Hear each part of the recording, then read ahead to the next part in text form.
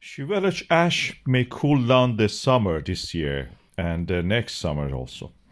My colleagues in the Russian Academy of Science are working on this volcano day and night and imaging it and monitoring the situation. New dome is forming. As we know, the ash cloud and the sulfur dioxide signature of this volcano is now spread all over the Arctic region and the northern hemisphere.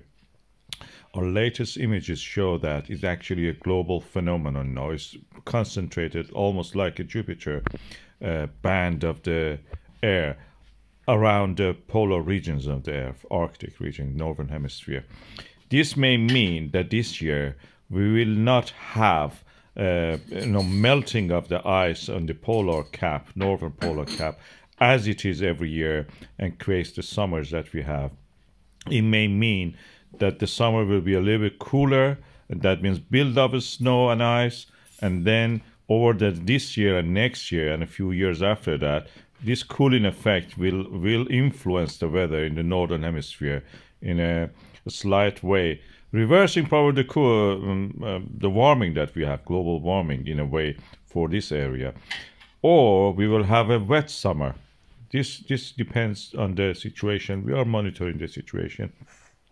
My colleagues in the Kamchatka area, in the Russian Federation's Academy of Science, are actually working on this. As you can see, these are the aftermath of the eruption. Ash has gone in even into the inside of the cars, vehicles which actually were locked down. But probably the burst of the ash practically broke the window screen and just went into the cars, shattered this one actually.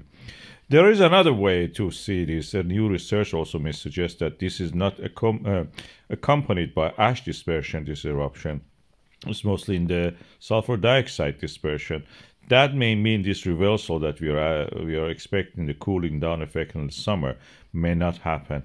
So far, in some areas of the United Kingdom and Northern Europe, we will see a cooler than normal weather for this time of the year.